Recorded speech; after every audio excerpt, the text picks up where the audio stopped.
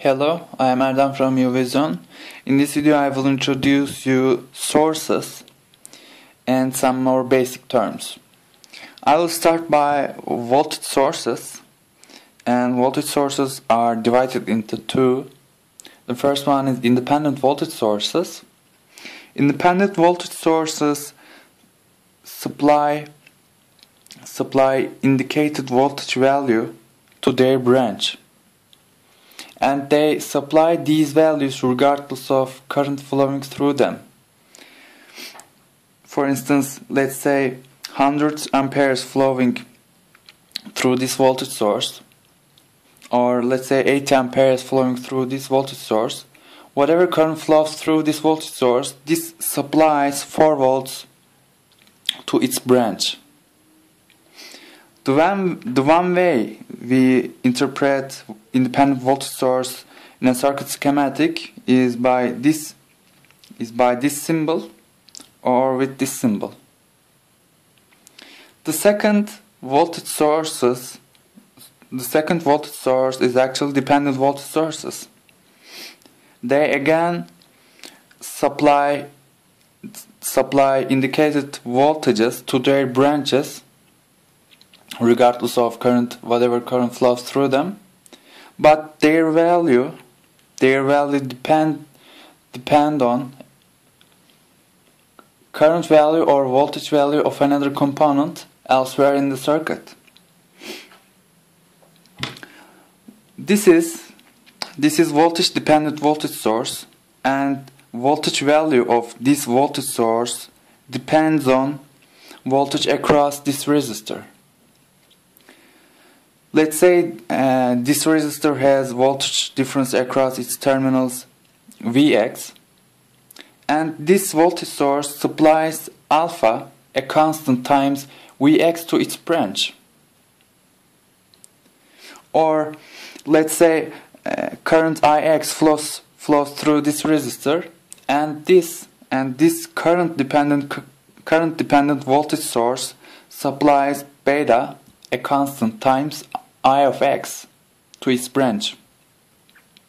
So these are two kinds of voltage sources, and now let's talk about current sources. Actually, current sources are not very different from voltage sources. They are also divided into two, which is independent current sources, and dependent current sources. And independent current sources supply indicated current value regardless of voltage difference across its terminals.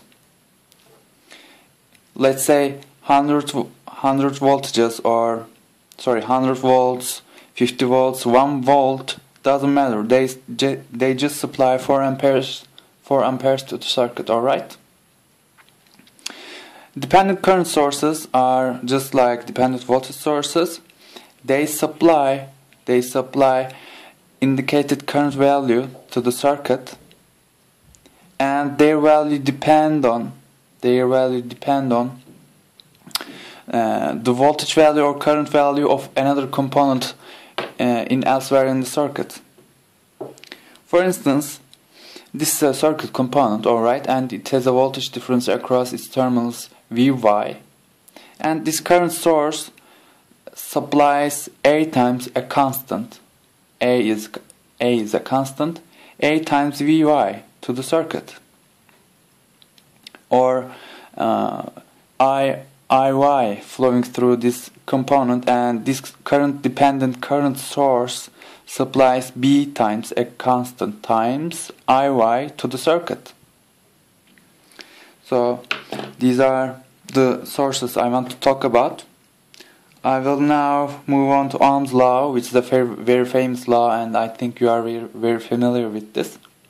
Ohm's law says that voltage across a resistor and current flowing through a resistor is directly proportional to each other, and this relation could be interpreted mathematically as such: V equals I times R.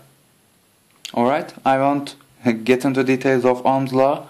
This is a very basic law. If you are not familiar you should check a freshman level physics course or textbook. Alright? Now I will introduce you some more basic terms in circuit theory, because we will also use these terms very frequently throughout the videos. So you must know these terms. Let's start by the branch. Branch represents a single element in the circuit. Let me give you examples. For instance, this is a voltage source, right? And this is a branch actually. This is a branch actually, because there is one source here, and branch represents single element. This is also a branch. This is also a branch. This is branch, this is branch, this is branch. Alright?